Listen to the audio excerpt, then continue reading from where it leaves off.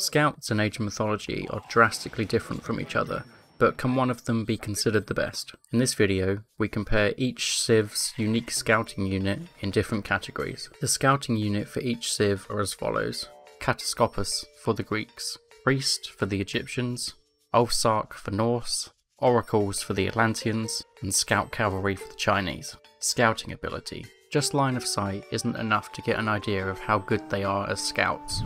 Multiplying the speed of the unit by the line of sight gets you how much line of sight they can see per second. This still gives a better idea, but it's not the whole picture. The units lacking in line of sight, like the Priest and Oracle, both have unique abilities to increase their scouting. Not to mention, not all civs get one unit. China get 2 scouts, and the Atlanteans get 3. And each of the Egyptian civs has its unique setup. Ra just has the Priest and Pharaoh. Isis can build obelisks faster, and Set has an extra scout in the Hyena. I think the best way to test their effectiveness scouting is by doing a practical test. To do this, I created a small map in the editor, which has a town centre in the middle, no trees, cliffs or any obstacles. Each civ was given 1 minute to scout the area, placing a grid over the top with 100 squares. You can give an accurate estimate to what the percentage of the map was covered by counting the squares. Greeks are always a good baseline, as they're pretty much the default civ. They have a fast unit with high line of sight.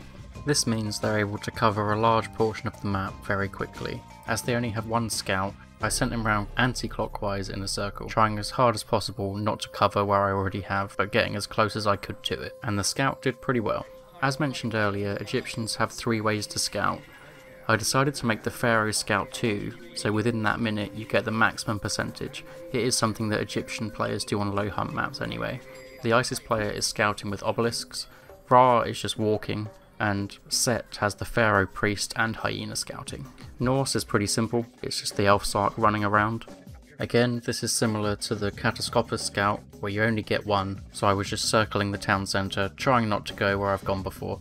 I only chose to do 1 Ulfsark, as that's what you get for free, but on some maps you do get a second one out.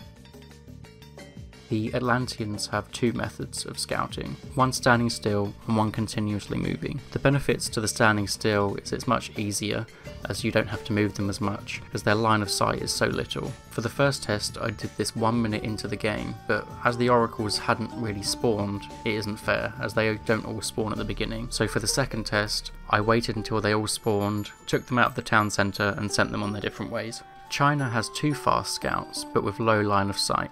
I sent 1 scout cavalry each way and tried to scout as much of the map as possible without getting in the way of the other one.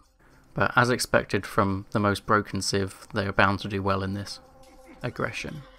Something important with scouts is their early aggression. So this is all the scouts having a 1v1 against each other. As the Atlantean scout has no attack unless it's a hero, I decided to change it into a hero for this, but it's no surprise that it dominates every 1v1. The order of best to worst are Oracle Hero, Ulfsark, Kataskopos, Priest, and then China, the Chinese scout winning no 1v1s with just 1 of them. 1v1 versus villagers. You might not know, but villagers in Age of Mythology are quite strong. 1 villager takes down all of the units except the hero Oracle, which beats it easily. This was no surprise to me, as villagers are insanely strong. Something annoying that scouts do is harassing the villagers, so constantly attacking them and then running away. While there's no real test for this, it's basically any mixture of high speed and some attack is best for this. Very annoying to play against and can be very strong. Advantage here goes to the Kataskopos and Chinese scouts, the fast horses. Survivability versus town centres. Survivability in the Archaic Age is important for a scout. Apart from the 1v1s, the only other enemy at this point is a town centre.